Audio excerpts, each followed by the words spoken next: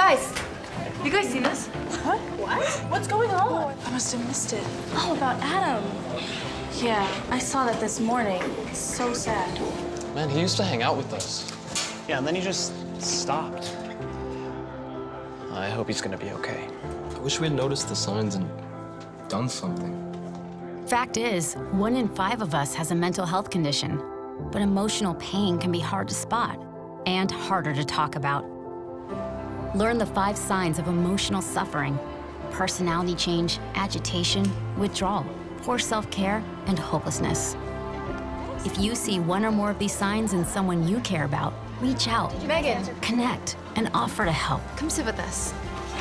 Together, we can change the direction of mental health in America. We were just talking about the literature exam. And our answers for question 4. Learn the signs and how to help. Visit changedirection.org.